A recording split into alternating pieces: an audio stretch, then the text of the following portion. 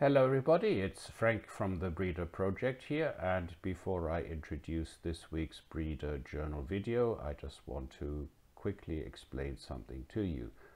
What is the difference between learning English and learning in English?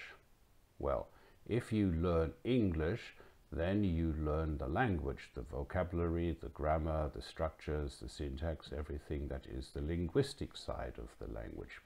But if you learn in English, then you take the learning English part and combine it with the goals that you want. And the question there is, what do you want to do in English?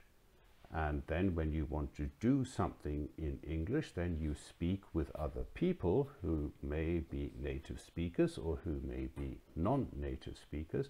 But these people have to do something. They may have to react to something that you ask them to do.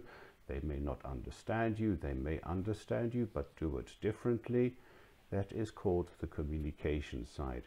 And learning in English means sharing your knowledge, sharing your experience, doing this in English, and interacting and communicating with people. And that is when linguistics is important, but not everything.